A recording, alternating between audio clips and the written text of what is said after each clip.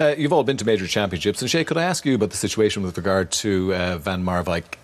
He's only come in January. This is his first competitive fixture. Now, they've had a few decent friendly results in the lead up to this World Cup, but from the player's point of view, will he have been able to get his message and his football ethos across to this Australia squad in time to have them ready for the World Cup? I think so, more so than Herrera, the Spanish manager. He's a very little 2 days, I think, they organised his team. But yeah, I mean, January they've had friendlies, as you say, Peter. They've had some time. Obviously, it's not an ideal situation. Normally, it's the manager who's got them qualified, who would take them into the major finals, and he's not done that. But you know, I think he'll probably just look at the first game. He couldn't ask for a tougher start against France today. Really, it'll be a big, question mark over his team and how he sets up and how they defend, because let's not get away from it. They'll be defending for long periods of this game with the France team that they're playing against, and if they can get anything from the game today, it will be a big bonus. Yeah, and we also know that Australia in the past have a physical side to their game. They're very energetic.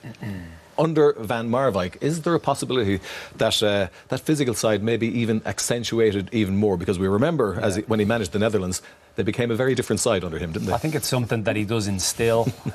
Shay's mentioned in terms of has he had enough time. I think the biggest issue with this Australia squad is the lack of quality in it. Yeah. So I think the defensive side of things, the shape, the structure, the distances between the back four and the midfield, that's what's going to be imperative. And that's what he does very, very well. He's proven to get his teams set up in a very, very competitive fashion, hard to break down, but they still have to pose a problem going the other way. That he's mentioned about Rogic, how important he's going to be on the transition when they win the ball back. I just find that when I look at this Australia team, I just don't see enough quality throughout the whole squad.